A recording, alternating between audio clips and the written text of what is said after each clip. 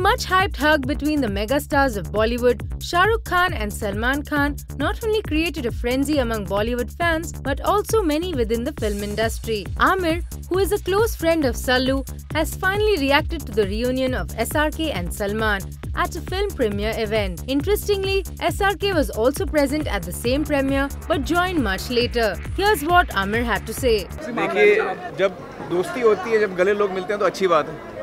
तो मुझे खुशी होती है. Shah Rukh and Salman were not even on speaking terms following a brawl at Katrina's birthday party in 2008, at which Aamir was also present. It has taken nearly 5 years for Sallu and SRK to show a friendly gesture towards each other.